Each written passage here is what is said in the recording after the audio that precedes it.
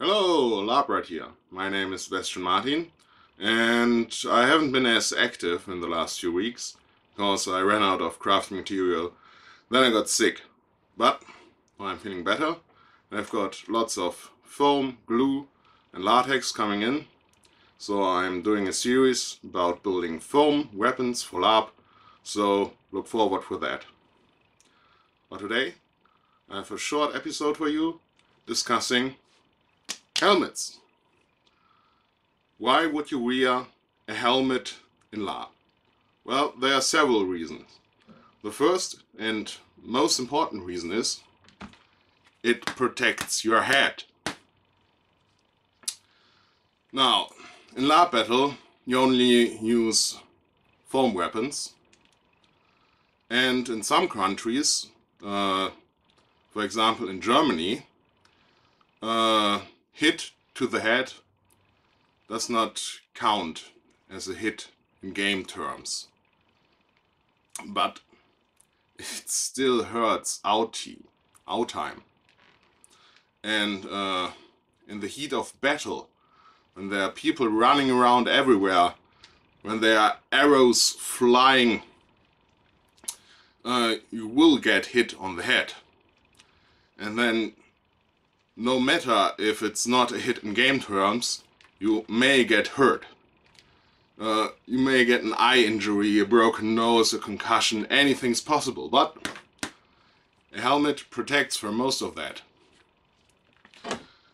Now, you could use a light helmet, padded cap, a leather helmet, or a fancy fiberglass helmet, but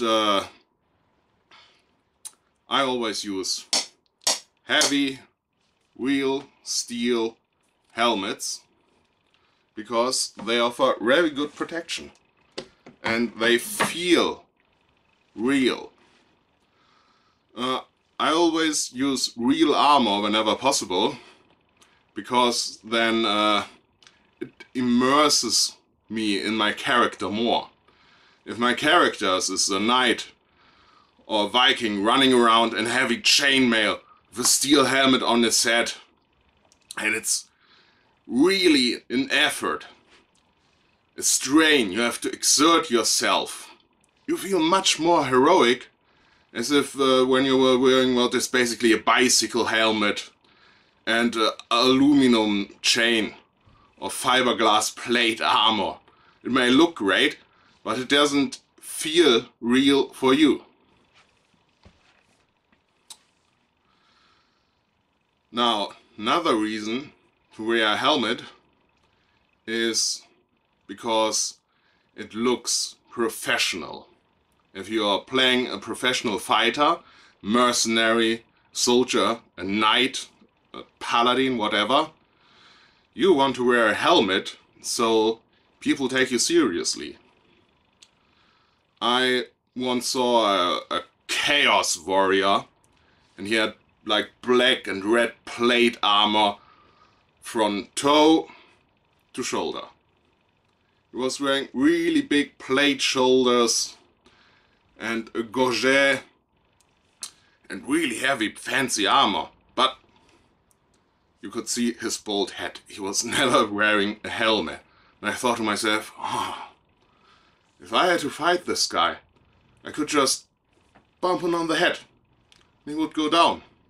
Now, it was a German LARP, so he didn't have to play the hit on the head. But if it were a real fight, you could just hit him on the head, he's dead. That's it. But if you're wearing just a gambeson and a helmet together with that, you immediately look more professional than that guy in plate armor without helmet.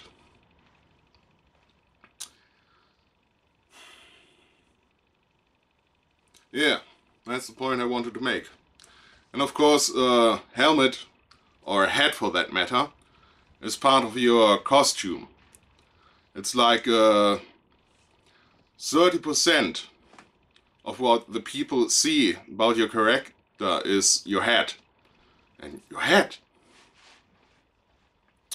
So if you're a fighter, a helmet makes a lot of your costume. It's very fancy, and you're wearing playing Viking, you could wear an early medieval Dark Ages helmet like this. Or if you're a mercenary or a soldier, maybe a kettle helmet with a fancy band on the helmet showing your units or your land's colors. Or if you're a knight, you can go really fancy and wear a great helmet. Now, nothing says I am a fucking tank as a great helmet. But I've won this in battle, and I don't really fancy it that much, actually wearing it. Because while you are very well protected from all angles, it's hard to see and it's hard to breathe in here. It's really more of a cavalry helmet than an infantry helmet. And as long as you don't have horses on Larp, you're infantry. So you want an infantry helmet like this. This is really great. While it doesn't cover your face, any blows coming from above will most likely hit the rim and won't hit your face or even your shoulders at all. And well, this helmet, this is my go-to helmet for my characters these days because it's great. It protects everything from above, no problem. And even my face is reasonably well protected by this nasal. And this is a really long and sturdy nasal. I once saw a guy who cut this off on the height of its nose, but it makes no sense to me. While maybe it will look better and will be easier to drink when you're wearing the helmet. But all this part that goes past my nose still protects my face. So I would always leave it as long as it comes. It's great. So that's it for today. Wear a helmet. Thank you. Goodbye.